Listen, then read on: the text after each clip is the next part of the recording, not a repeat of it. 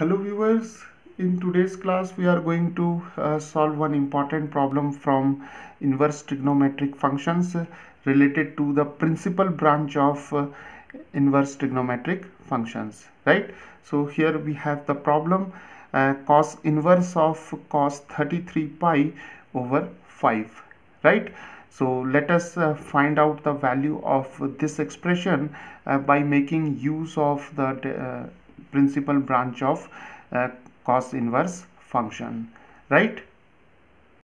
So now from inverse trigonometric functions we know that the principal branch of or the principal value branch of cosine inverse function is from 0 to pi, right?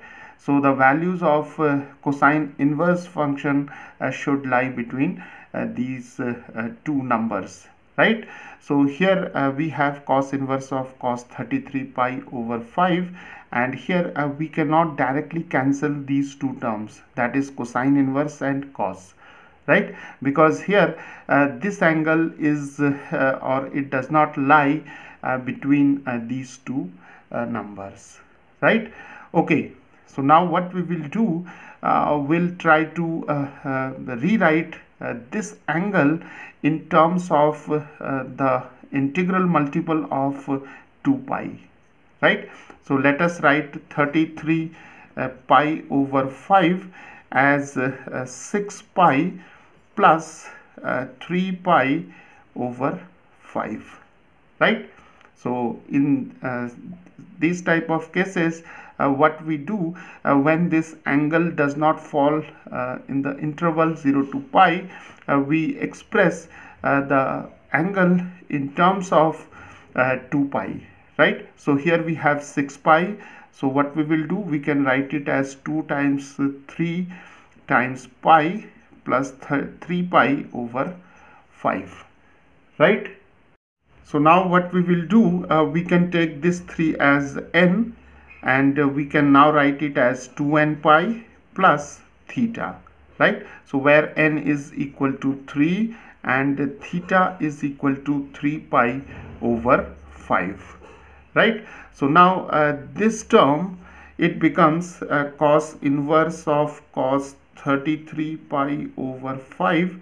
It becomes cos inverse of cos, we have that is 6 pi, that is 6 pi plus 3 pi over 5, right? And from trigonometry we know that the formula for cos 2n pi plus theta is equal to cos theta, right? So this is 2n pi and this is theta.